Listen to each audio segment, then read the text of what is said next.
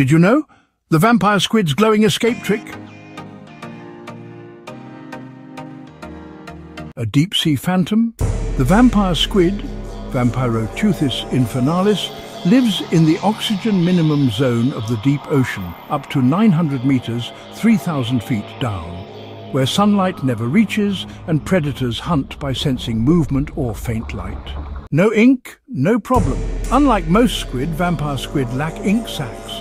Instead, when threatened, they eject a cloud of glowing bioluminescent mucus from the tips of their arms. A 10-minute light show.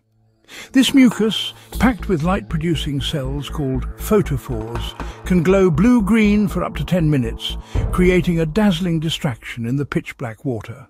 Confuse and vanish.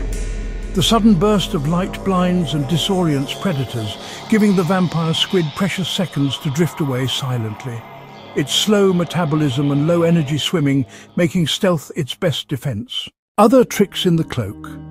If the light display isn't enough, it can wrap its webbed arms over its body in a pumpkin posture, hiding its vulnerable head and exposing spiny-looking cirri to appear larger and more dangerous. Perfectly adapted. This glowing mucus defense is just one of many adaptations that allow the vampire squid to survive in one of Earth's most extreme environments. Like, comment and subscribe for more amazing ocean facts.